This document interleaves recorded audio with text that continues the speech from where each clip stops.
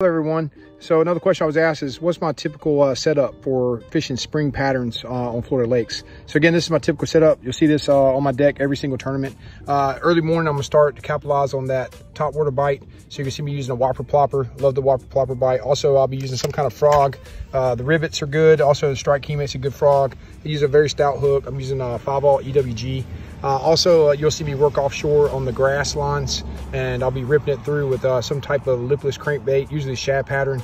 Also, I got a separate video on my chatterbait, how to rig up a chatterbait and how to work those. And then you'll see me dragging a worm.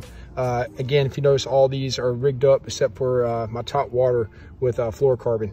And my reel setups, I'll do a separate video for those so you can see my reel setups and why I have each of these rods tied on each. Also, if it's windy outside, I'll work my spinnerbait. And definitely make sure you change out all your hooks and update those like I'm doing right now for my tournament. Hope this helps, and leave comments below.